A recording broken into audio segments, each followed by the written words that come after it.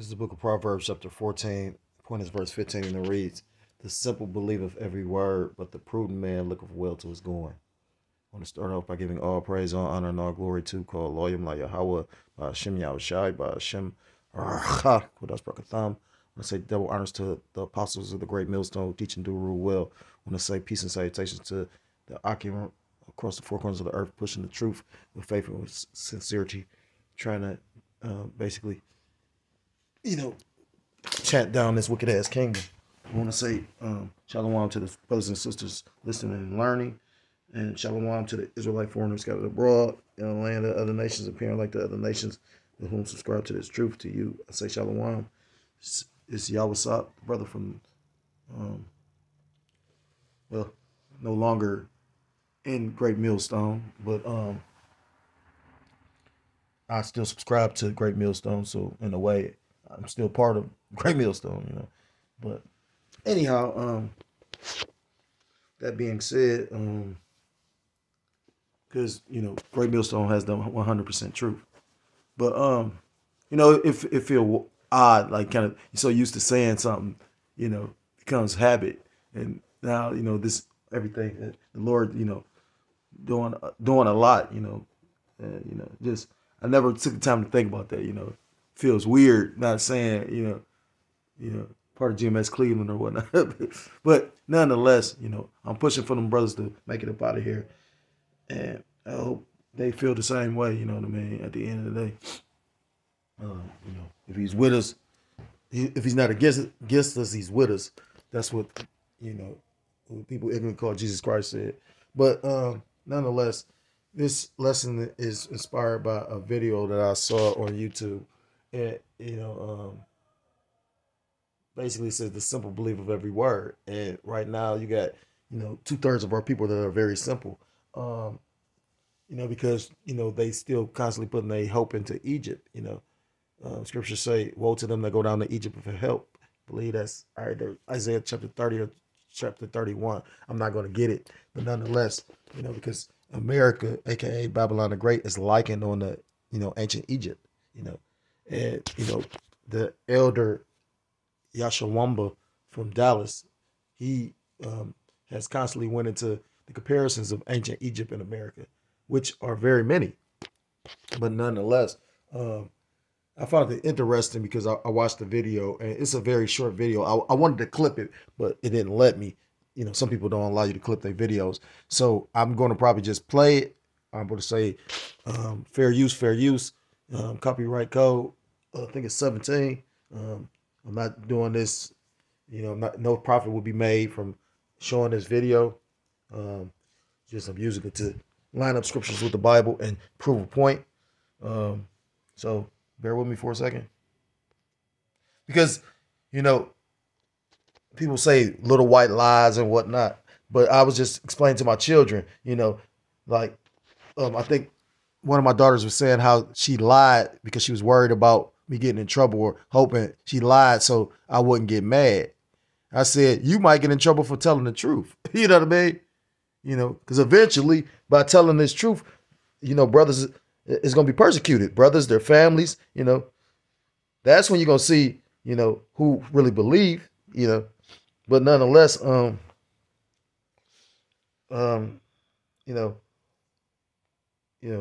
scriptures talk about blessed is you when you're persecuted for my name's sake, for the truth, which Yahweh Shah, Hamashiach, you people ignorantly call Jesus Christ, is the truth.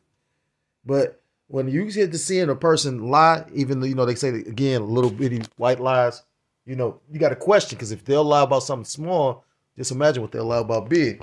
And, America's always about images, it's about image. I remember when I was homeless, I went and, in Cleveland, we have like all kind of weather. So our winters are real winters, and our summers are scorching, because we're basically like in a valley. And I had an opportunity to meet the brothers in Ancient Days in California, and their weather is kind of similar. And I was surprised at that. I never knew that. I'm thinking what you see on TV, it's gonna be sunny and but because it's in a valley, you can get all different kind of weather. Just like with Miami. Well, I didn't go to Miami. I went to Jacksonville, Florida, and you thinking, you seeing these palm trees, and you thinking, uh, because you're looking at TV, Miami Vice, and all that shit. But like the elder, the elder Big Gad said, you know, some grimy niggas at Jacksonville, you know what I mean? Which it was. Um, Lord preserved me, kept me away from. But you could just tell some grimy ass niggas. So with that all being said, Salaki, I'm all over the place. But you just got to be watchful. That's what Scripture's talking about, being circumspect. You know. Um, so like I said, fair use, fair use. It's like a 3-minute video. So Have you ever smoked? I have. Okay. Like And I inhale. I did inhale. I've been a little harsh on her, and I know I'm a little sensitive today, and I'm about to go off the grid, so there's just a lot going on here. Connor, give me something. Just give me some good Kamala stuff, because she could be president of the United States. I don't want people jumping off the bridge today. Give me just like a bunch of good Kamala. You think you just fell out of a coconut tree? You exist in the context of all in which you live and what came before you. I can imagine what can be and be unburdened by what has been. You know? What can be unburdened by what has been. What can be unburdened. and as you can see, these are tactics they use in these campaigns, like with Make America Great Again, or when even with Obama when he came with the change, and what did he do? I was telling my sister recently, because we were talking about something. I'm not gonna go into detail, but I said, pay attention to this man. What changed when he got into office? And then you had a group of individuals that believe a particular thing were given rights that they didn't have prior. So why would it be so far fetched that he may be one? By what has been. What can be unburdened by what has been. Because that gets into your psyche. You know what I mean? You're saying those phrases over and over and over.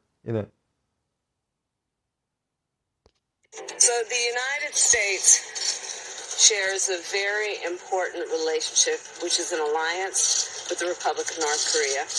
Ukraine is a country in Europe. It exists next to another country called Russia. Russia is a bigger country. Russia is a powerful country. Russia decided to invade a smaller country called Ukraine. So basically that's wrong.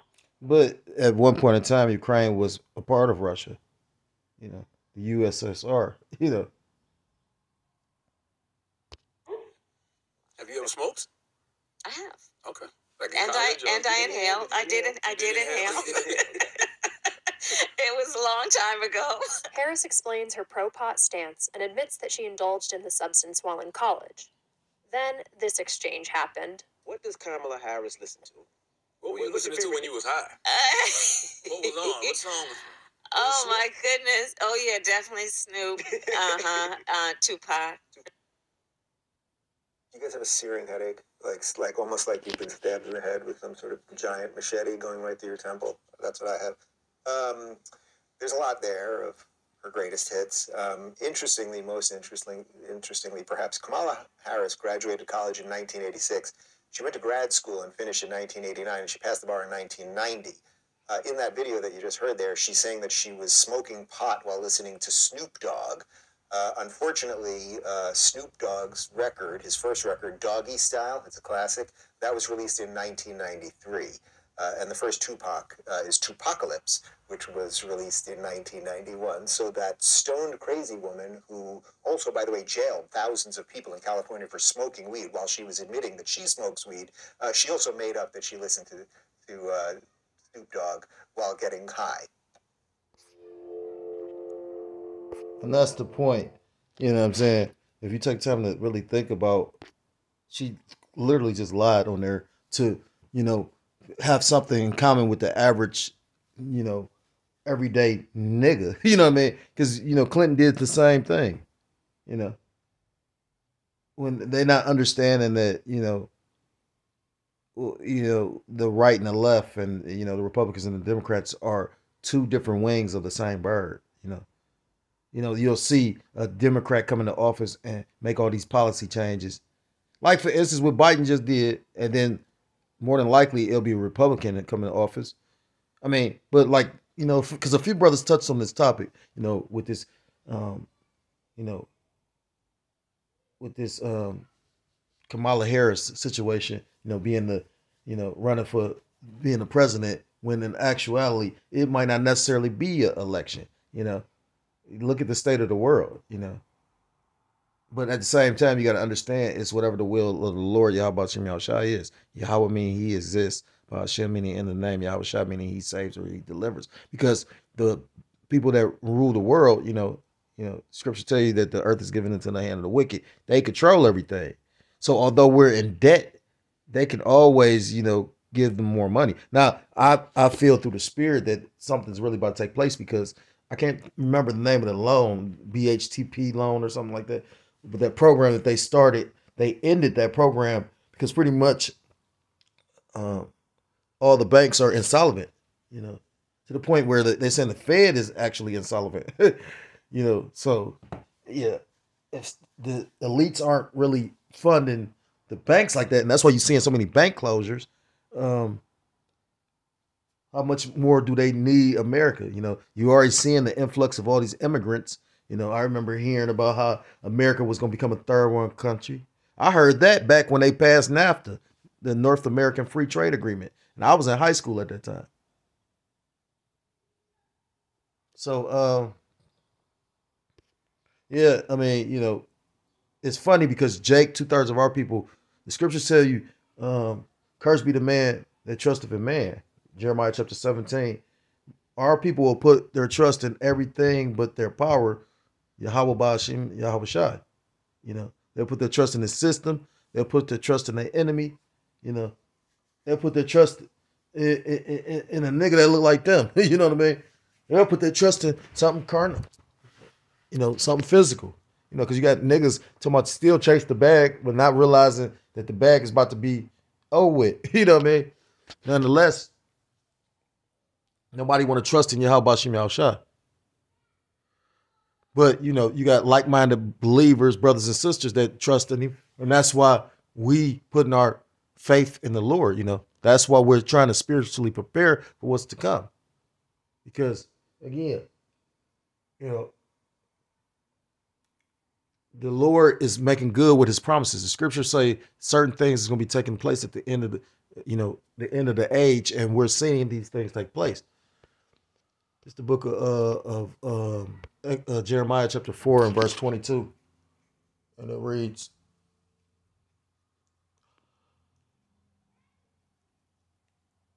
"For my people is foolish, they have not known me. They are sottish children, and they have none understanding. They are wise to do evil, but to do good they have no knowledge."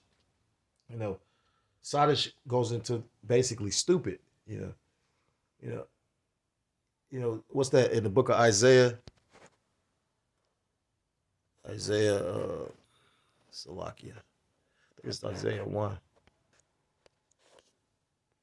Yeah, Isaiah 1 and verse 3. This is the book of Isaiah chapter 1 and verse 3. "The ox knoweth his owner, and the ass his master's crib, but Israel doth not know, my people doth not consider." I'm going to read it in the NLT, and it reads, "Even an ox knows its owner, and a donkey recognizes its master's care." So, ox and a donkey are considered dumb animals. They're beasts of burden. They usually, an ox or a donkey usually carry loads of heavy, they carry heavy shit, and the donkey's known for being stubborn. So that's a hell of an analogy the Lord used to describe his people. But it said these two animals still recognize who cares for them. But Israel does not know its master. My people don't recognize my care for them. Scriptures talk about, pretty much how, the Lord still even, this devil feels a certain kind of way and treats a certain kind of way, but yet still, this devil, got a welfare system that most of our people think is the way to, because our people are always about finessing. That's what you got that nigga finesse 2 times. This nigga named finesse 2 times. It just show you how this society is so fucking crazy and retarded. Like, I mean, nowadays a nigga that snitch, he's given a position of, you know, it's just not looked at it like you know, it used to be honor amongst thieves and shit like that, but really has it ever really been? You know, I questioned that one time. You know, certain people used to have certain codes, and you see in a lot of that shit, like just like it's all about, you know, and that's like 2 Timothy chapter 3. You know, people being vain. You know, people will fuck over you. Like they talk about that. Not to switch the subject, but you got that one guy that's on the internet. What's his name? FBG Butter. And he said, fuck the people he grew up with because they hating on him because of how he's trying to feed his family. But when you hear the guys that he grew up around, they like, this nigga snitch. You know what I mean? Like, so it's like, it's just crazy. Or the whole example of her, you know, bragging about getting high, but locking people up that was selling weed. You know, or how they idolize people that did wrong if you escape through the cracks. You know, like it's funny to me how America is. It isn't really black and white. It's a lot of gray. You know.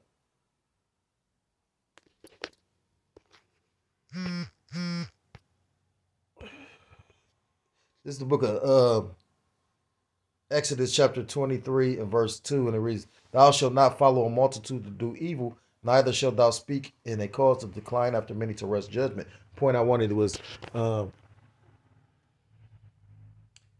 not follow a multitude to do evil. You're going to have a lot of our people that's about to go pretty much participate in this ritual of voting. And, you know, I didn't even know there was an article about this, but just through the spirit, I happened to find one because when you go into that, like a ritual pretty much is, I went and found the actual Google definition of it.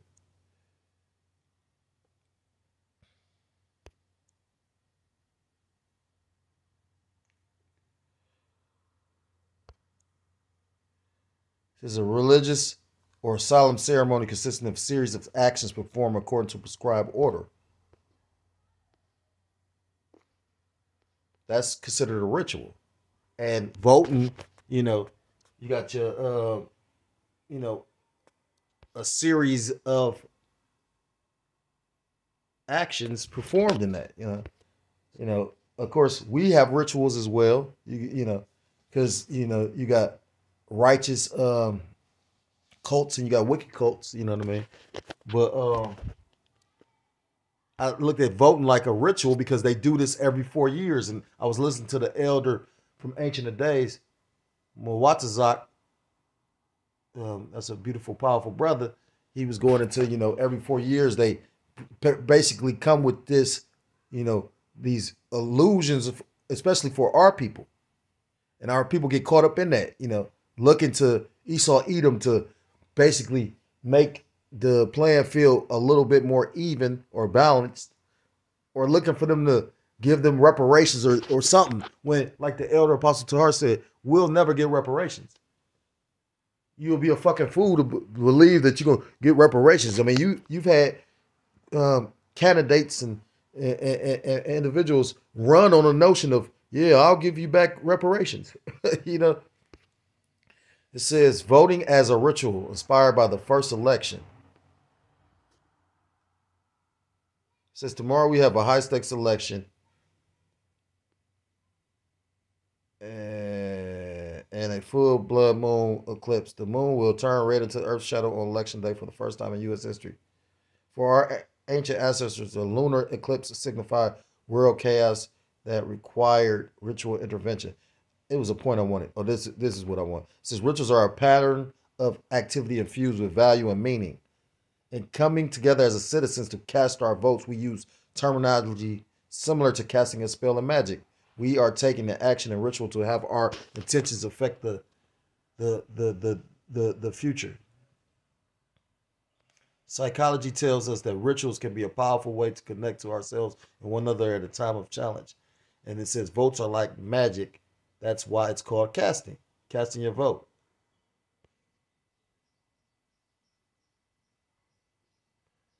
And maybe that's why it's so powerful, and maybe that's why they break their neck to get somebody many people in it because it's a part of this system.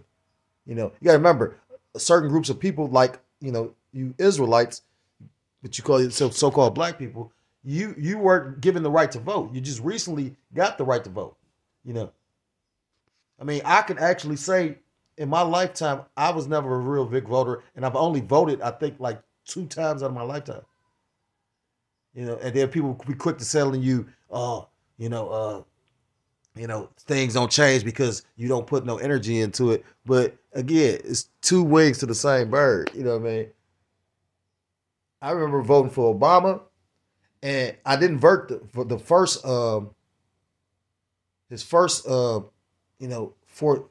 term, and the second term, when I voted, I felt so shitty after I voted, and I voted when Bush was in office. You know what I'm saying? Because, you know, that was the year that you had so many people in my county. They actually looked at the uptick of votes because normally that many people never voted in that county, and they could actually see, you know, because that's how bad he was in the office, you know, during his presidency. You know, I recall he would give the federal government. I mean, the federal government was giving, you know, states money, but it was like they had to come sit and personally talk to him before. Like, they wasn't really spending no money on nothing. It was a few. It wasn't money for like programs to better yourself like that. You know, they wasn't doing a lot of street work. I watched them do the same streets.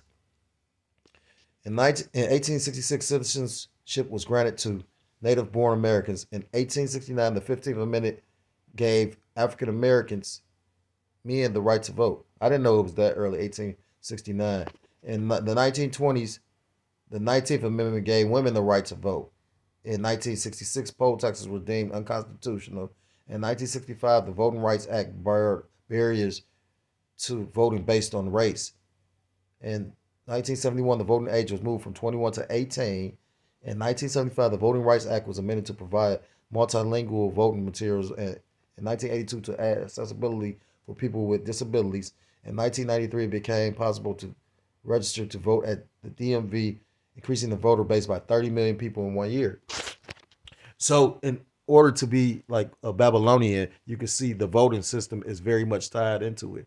So of course I could see, you know, these devils, you know, because you got to understand this place is founded on witchcraft, you know what I mean? You know, and people don't believe that, but at the same time, if you understand and know a lot, I mean, when you go into the sacred geometry of Washington, D.C. and look at, you know, the symbolism and how it's set up, you know, it is set up on witchcraft. In fact, I'm gonna get this. This is the book of Isaiah, chapter 47. And then they say they don't know who actually was the architect for Washington, but come to find out, if it's true, which it more than likely is, you know, I hear it was a Jake. You know what I mean? It says Isaiah 47, verse 12. Stand now, scriptures tell you that Jacob is the former of all things, to the point that Jacob have taught the wicked their ways. Isaiah 47, verse 12. Stand now with thine enchantments and with the multitude of thy sorceries, wherein thou hast labored from thy youth. If so be thou shalt be able to profit. If so be thou mayest prevail.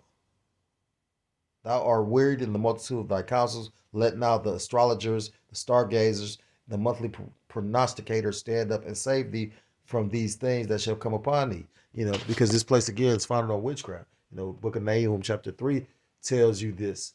You know, but you know, at the same time, that's the left-hand side of the Heavenly Father, who people ignorantly call God and Jesus Christ, whose true name is Yahweh Ba'Shem Yahushua, meaning Yahweh, meaning he is or he exists, Ba'Shem, meaning in the name, Yahushua, meaning he saves or he delivers, you know.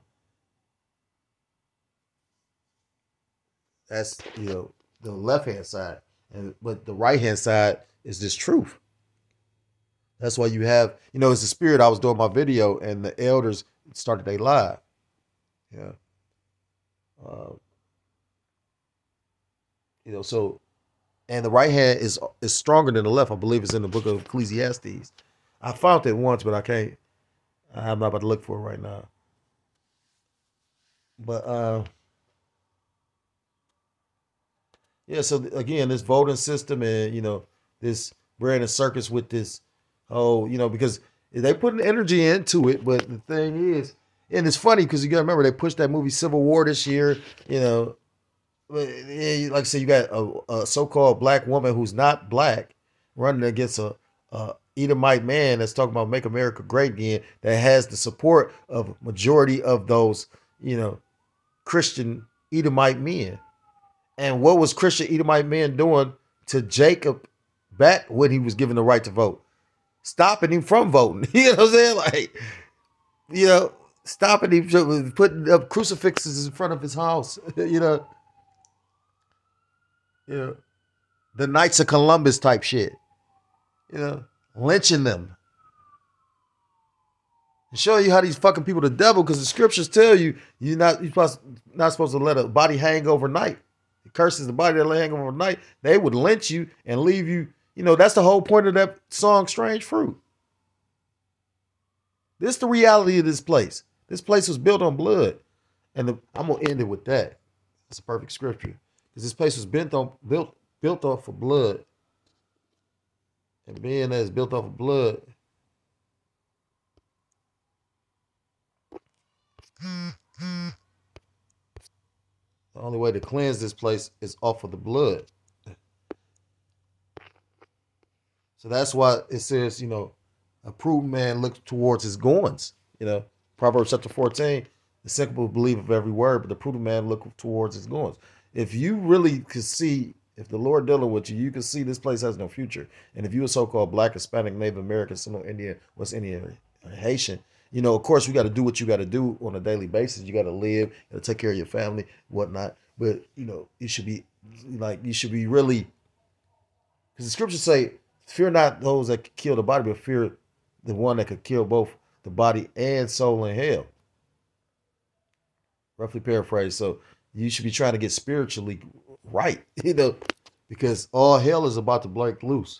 It's the book of Numbers, chapter 33.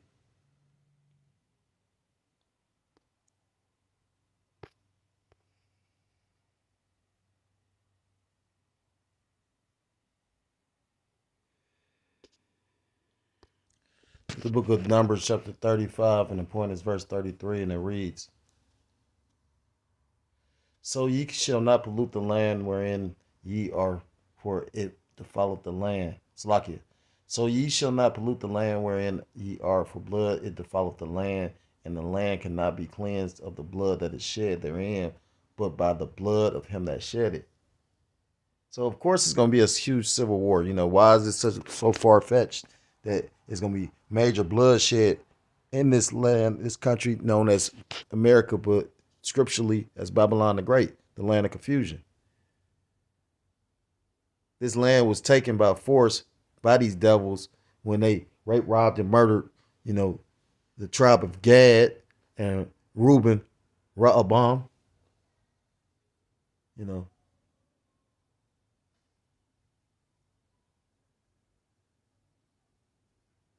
And the tribe of Yehowada, who was brought over here on cargo slave ships. A